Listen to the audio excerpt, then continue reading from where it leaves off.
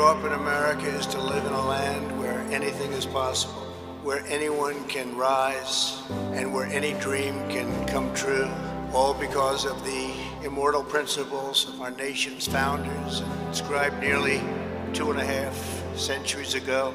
On this very day in 1787, our founding fathers signed the Constitution at Independence Hall in Philadelphia. Yet as we gather this afternoon, a radical movement is attempting to demolish this treasured and precious inheritance. American parents are not going to accept indoctrination in our schools, cancel culture in our work, or the repression of traditional faith, culture, and values in the public square. Not anymore. We are here today to declare that we will never submit to tyranny.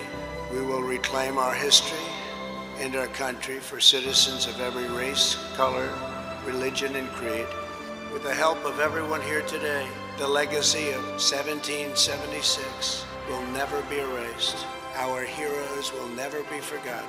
Our youth will be taught to love America with all of their heart and all of their soul.